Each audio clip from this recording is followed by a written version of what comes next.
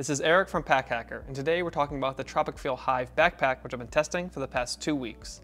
If you find this video helpful, make sure you subscribe so we can continue making content like this to help you travel smarter. Let's dive in.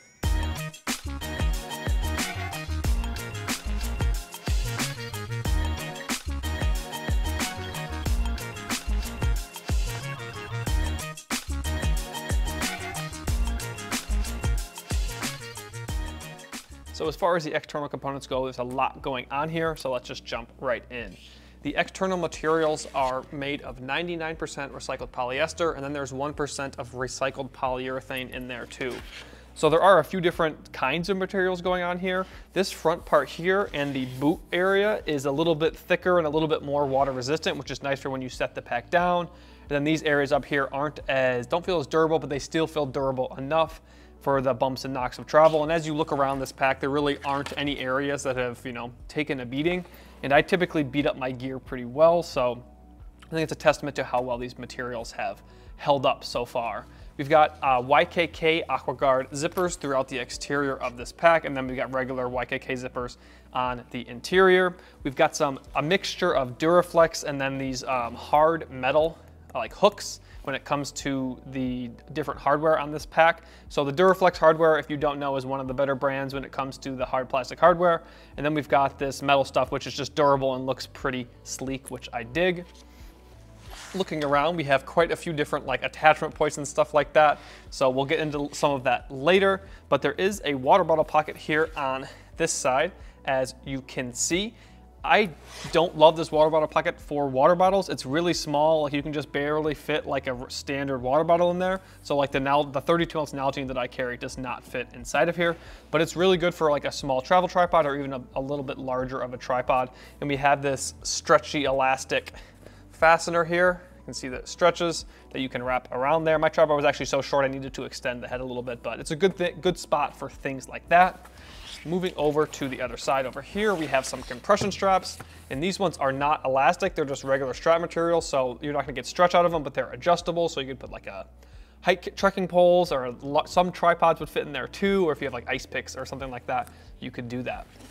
On the front face here, we have these little attachment points, which you can attach the DOP kit or the tech pouch, which we don't have, but it's nice that you can keep it on the front and you have ready access to it if you need it. There is a little small slide pocket right there too to put some extra gear. Up top, we've got this, so where is it? This little handle right here, and a handle on the side too. And on the back panel, we've actually got a trolley sleeve that pops over, and then you can secure the shoulder straps, so then you can use these handles a little bit easier without the shoulder straps really getting in your way while you're trying to carry it. So the back panel here is pretty structured, which some of you will like and some of you might not. Starting with the back panel here, the padding is just very dense. So I like that. I like kind of a more rigid frame, but if you're using something more cushy, you might not like that so much, but I do like it, and it is pretty breathable. It's got some nice air flow channels here, and then it is mesh, so that helps as well. On the shoulder straps, we start with load lifters here at the top. Quite a few different attachment points and straps and stuff like that, so you can attach different gear here.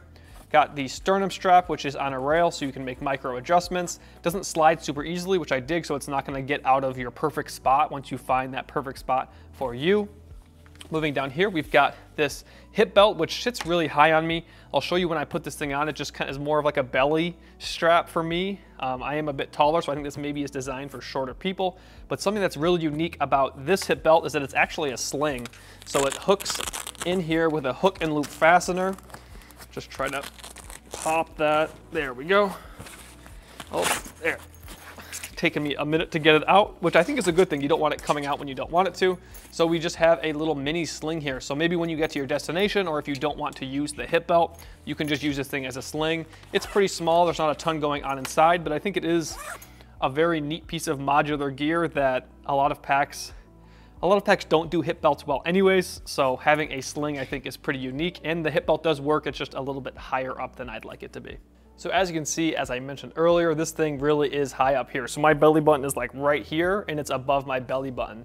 So I will say that this does feel weird, but it does do a pretty good job at what you'd expect a hip belt to do. It's just kind of oddly placed. It kind of keeps the bag from, bouncing around while you're walking with it. I don't think I'd take this thing on an extended hike or anything like that, but I will say when I first put it on, I was like, wow, have I like gained weight or something like that? And then I realized that it was just the placement of where the hip belt was at.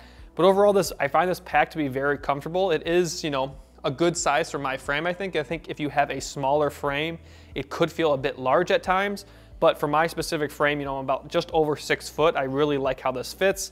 The shoulder straps have that nice curvature that works for my body. It might not work for everybody, but for me personally, I just find this thing really comfortable. So the exterior of this thing is pretty unassuming when it comes to exterior pockets, but there is quite a bit going on here. So this is, I believe it's called like the spider web netting or something like that. And there is a Smart Packing Cube 12 liter. We've tested the 10 liter, but they make a 12 liter that integrates with this nicely. So you can have your packing cube, you know, added onto this pack, and that's how this pack can go from such a small literage to such a large literage is one of the ways. So basically you would take both of these clips off here at the top, and then you slide that inside of here, inside this pocket. It's got a hook and loop fastener there for when you're not using it. And then you put this through, there's 2 little eyes here at the top. You put it through and then you attach it like that. And then that is attached up here on the front, and you have, you know, still have all that space in the main compartment, and your clothes are quick to access if you need to. I wouldn't, you know, wear it around like that all day. But moving to the bottom here, we have a kangaroo pocket. As you can see, there's 2 zippers here. We'll get to this one later. But we've got this one right here. I think this is actually probably the most versatile pocket on this pack. This pops out like this. And then there's these 2 little attachment loops right here, and you just attach these here.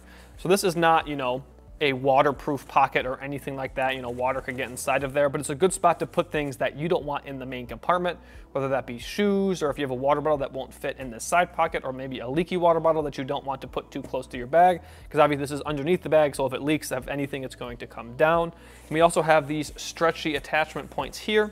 So if you wanted to, you know, stick like a yoga mat or something under there, or even you might be able to put like a fishing pole or something, a tripod, you could put a lot of things on here, and just adds quite a bit of space on the bottom here. Like, you know, put your lunch there. You could do just a lot of things with what's going on right here. Moving up to the top of the pack here, we have a quick access pocket, and it's got like a nice little, you know, wide U or N shape, and I've just got my phone stowed inside there right now. Good spot for your phone. It has a soft material here, so if you do put electronics inside of there, it's going to keep them fairly you know, safe and not against a rough material. Then we have a small zippered compartment here. Typically I have my sunglasses in here, but I left my sunglasses at home today on accident. It's very cloudy today, so I didn't bring them. That's typically where I throw my sunglasses, and I haven't had any issues with them breaking. There's not a ton of padding here on either side, but no issues with them breaking. Then we have a little ring right here that you could put your keys on if you wanted to keep them safe and not move around. So good quick access pocket. You can access that pretty fast while you're on the go.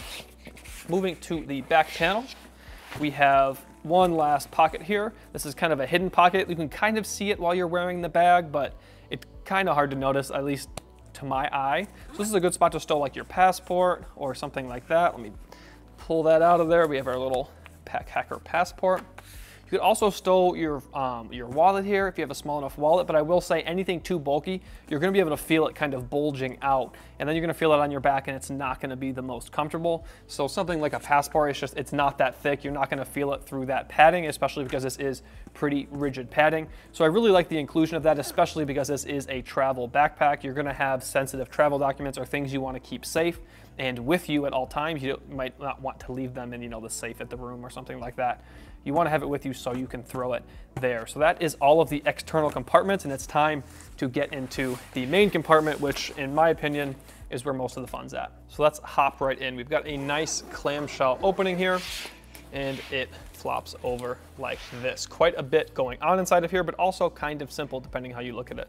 So I'm actually going to take this out right now and just talk about what's in the bag natively. So we've got on the lid here, this top part is actually the laptop compartment. So I really don't love that. I think it's maybe just a me thing, because as you can see right now, this is really heavy, and as you open it, like, it just wants to fall like that. So if you have your laptop in there, and or maybe you forget that it's in there, or you're not thinking and you open it quickly, and you have this set on a hard surface, you could really whack your laptop. And there's not a ton of padding here. There is some.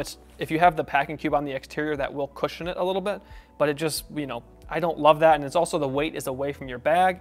So it does make this space more usable, but I'm not completely sold on that, but I think again, that might just be a me issue. But you can fit, you know, a big old laptop in there. I've got my 15-inch, sorry, inside of there right now. And it secures with a hook and loop fastener there. We've got 2 zipper pockets here, one small one that's just, you know, like good for pens, maybe some cables, stuff like that, and then one larger one. Got my wallet and a protein bar in there right now. This is mesh, so you can see what's inside there, which I do like.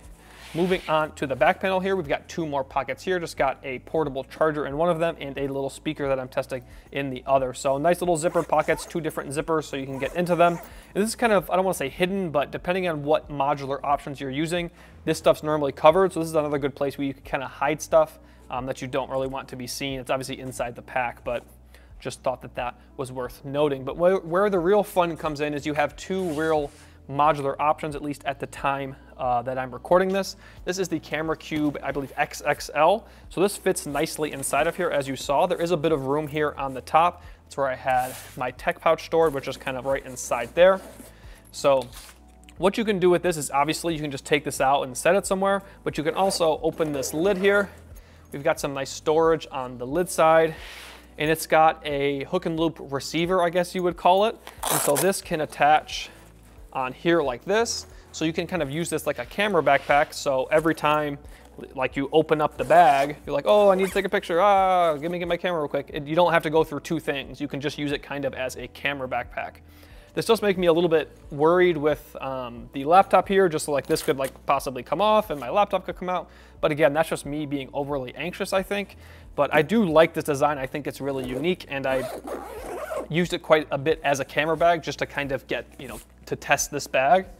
And also with so much heavy stuff in there, this bag still proved to be pretty comfortable. The second option that we have is the Tropicfeel wardrobe, which is this basically big, huge, ornate packing cube that you can pack a bunch of different kinds of things inside of. There's a bunch of different organizers, and then what you do is you kind of close it up and secure the sides, and it'll fit inside of here. But as you can kind of notice, it's actually taller than the side right now, so there is an expandability option on this backpack. So that other zipper that I said we would mention that we would talk about earlier, this zipper goes all the way around.